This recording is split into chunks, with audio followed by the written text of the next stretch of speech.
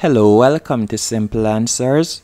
In this video, I'll be showing you how to permanently delete message on iPhone.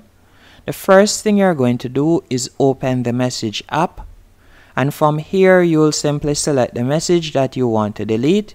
You're going to slide it to the left, then you will select delete and tap on delete, or you could go into the messages and you could select the particular message that you want to delete, for example here, and you could tap down on the particular message that you want to delete,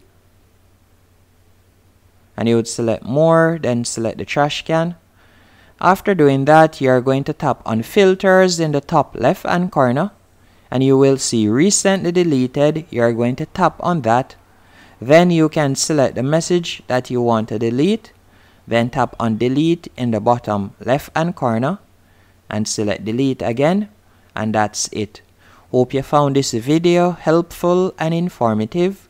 If you did, be sure to hit the like button and subscribe, and thank you for watching.